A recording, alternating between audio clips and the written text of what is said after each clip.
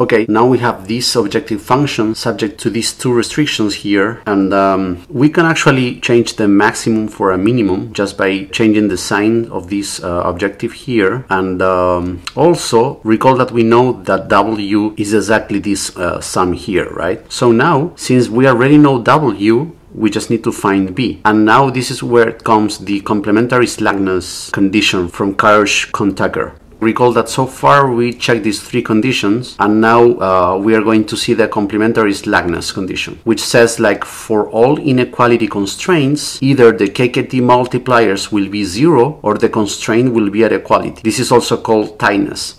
And actually, in other words, this could be expressed as if the KKT multipliers are not 0, then the constraint must be at equality.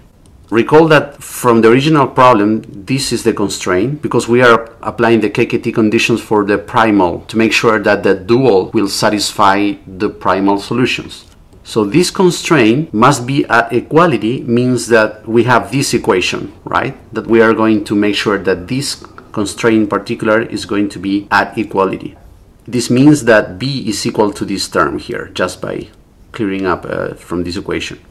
And now this tells that the KKT multipliers are not 0. It means that before, even though we were allowing alphas to be between 0 and C, now we must make sure that they are not equal to 0 or to C, that they are in between, right?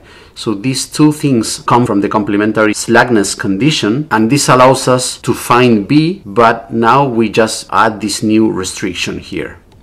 So at the end, putting together the stationarity condition with the complementary slackness, of course, plus the primal and dual feasibility of the constraints, we have this problem set up. The same objective function with these two restrictions, we found that these are the solutions that now we need to find the multipliers for cases in where the alpha satisfy this restriction. Okay, so this is what is known as the dual SVM. So as a summary, this was the primal SVM, and we, by applying the KKT conditions, we can end up in the dual form such that if we solve the dual problem, we get solutions that also are valid solutions for a primal problem.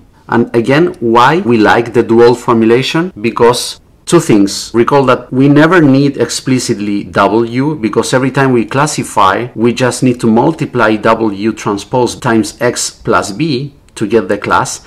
And this is the same as this equation here. So this equation is not necessary. It is this equation the one we need.